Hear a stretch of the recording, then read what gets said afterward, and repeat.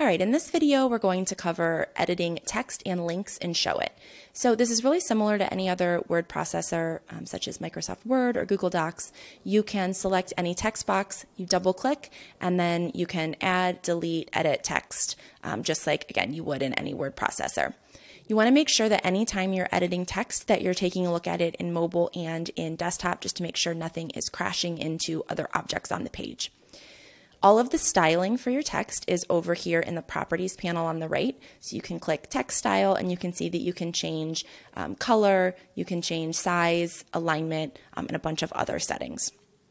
One important thing to note when you're editing text is that any element can have properties that are the same on mobile and desktop and others that are set to be customized. So for example, when I click on this text box right here, you can see that the size of the text has these two little divided tabs right here, meaning that this is 46 point size on desktop and it's only 34 point size on mobile.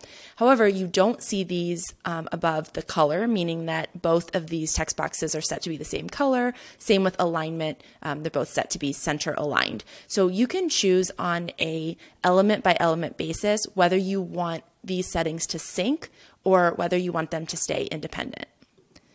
And this is handy because it just cuts down on the number of times that you have to adjust things in both views, but then also gives you the flexibility if there's something that does need to be different. So most elements will have the versions synced by default, but if you want to separate them at any point, you just hover over the element. There's these little 3 dots that pop up and you can say split mobile and desktop. If you want to merge them together, you can decide whether you want to merge using the mobile setting or merge using the desktop setting. Whichever you do will force the other one to match. So if I say merge using desktop right here, it's going to make this the size that the text is on desktop.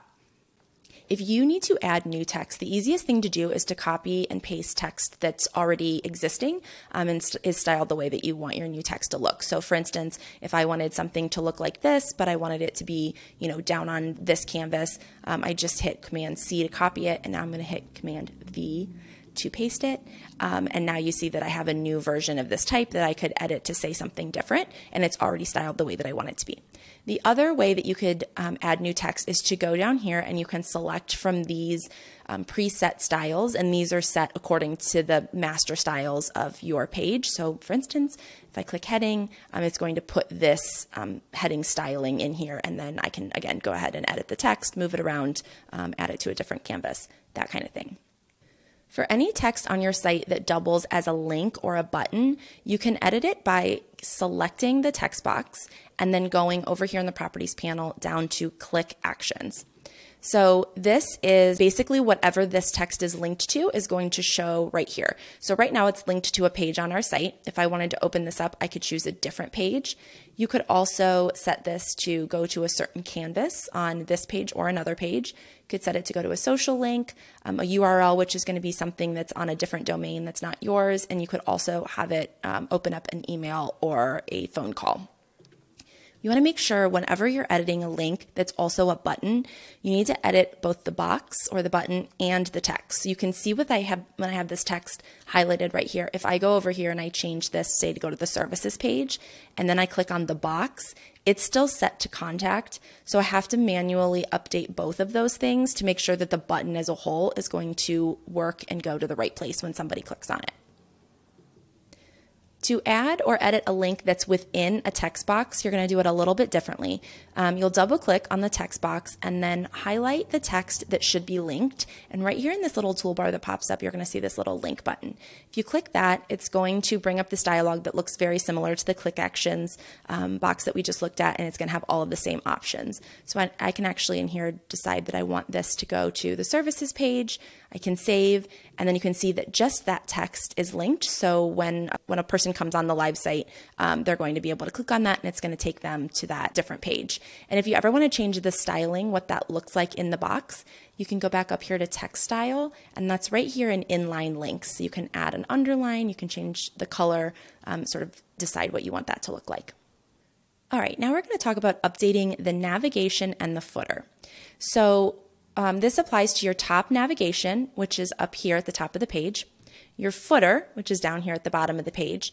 And on mobile, whenever you click on this little, those two lines right there, it's called a hamburger menu. It's going to open up this, and that's called your mobile menu. These are all site canvases. And a site canvas is a block that's shared across multiple pages of your site. So this means that you only have to edit something once, and it's going to update across all instances on all pages. So say you want to update something in the footer, I can just select this canvas. You're going to see this blue button pop up because it's letting me know that this is a site canvas. So I'm clicking to edit that. I'm going to have to click twice here because this is actually a canvas set, and I'll explain the difference in a minute. So I hit edit. I'm actually going to just zoom in so you can see. And then if I wanted to edit where this link goes, I could go ahead and make the change here. And then once it automatically saves, it's going to be updated on every page in my site. So you only have to touch these things once. Again, make sure that any changes that you're also making on mobile.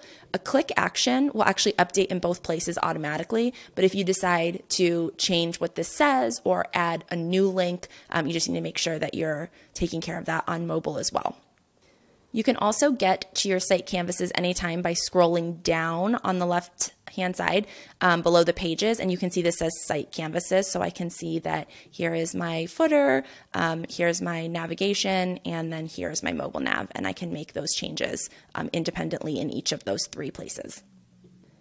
Okay, the last thing I want to cover is that your site canvases can be grouped together to create what's called a canvas set. So you access these right down here at the bottom of your site canvases. This is handy so that you can apply the same collection of site canvases, for example, navigation, mobile menu, footer, without having to go through and manually add them to each page. Especially if you have, like we do, 100 pages on your website, going through and manually adding those site canvases on every page can be really daunting. So instead, you create a canvas set. So you'll see here on this template, there's actually a dark and a light, and they're applied to different pages depending on what version of the navigation that page needs.